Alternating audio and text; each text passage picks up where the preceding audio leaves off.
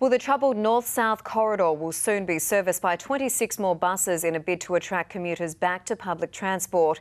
If the trial works, the increased services could become permanent. Chloe Fox is adamant ongoing woes with the north-south corridor and its troublesome provider Transfield have turned a corner. Our complaints have really dropped. We have not had to find Transfield.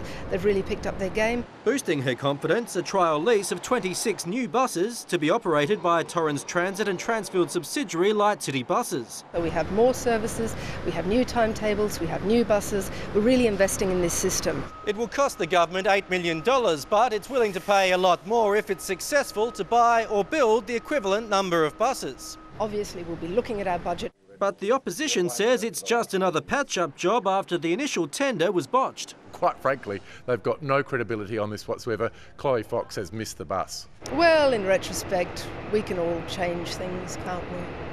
Some things for the better. The free City Connector service to be extended in partnership with Council, kicking off just after the Tour Down Under and a one-dayer against England at the Oval. Why start something on the 27th of January when we know that everybody needs it on the 26th of January? It's just a pity we couldn't start sooner, but it's a matter of availability of vehicles and preparing the routes. Tom Richardson, 9 News.